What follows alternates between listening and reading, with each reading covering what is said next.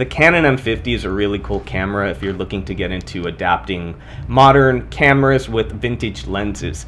I've been doing so, and today I have a video for you guys. It's a comparison of the Canon 50 1.8, a Minolta 58mm 1.4, and last one is the reigning champ, the Pentax 50mm 1.4. That lens in all my testing so far has been my favorite, but I kind of liked each one I've used so far. So I hope you guys find this video useful. Stick around to the end because I did some really exciting experimental stuff I always wanted to try, and I was able to pull it off on the Canon M50 with a Canon FD lens. So I hope you guys enjoy that. If you're new to the channel, like and subscribe. If you guys have been checking these videos out, thank you. Let me know what you guys think in the comments.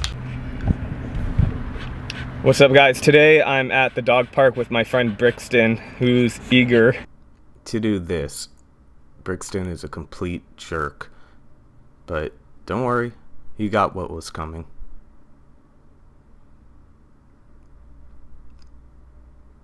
Anyway, on to the comparison videos. The first one is the Canon 50mm 1.8.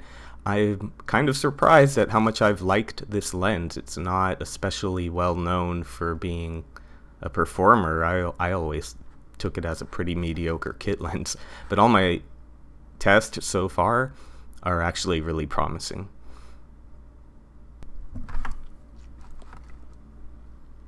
Next we have the Pentax 50 1.4, and I accidentally shot it at f/16, so again, this won't be a great comparison.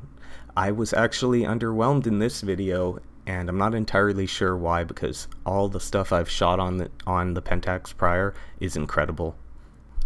Lastly, we have the Minolta, which I have been enjoying. It has a flatter look than the other lenses. And so far I'm really into it, actually. It does seem a little soft, wide open, but I don't really mind that much, to be honest. I'm not into the pixel peeping.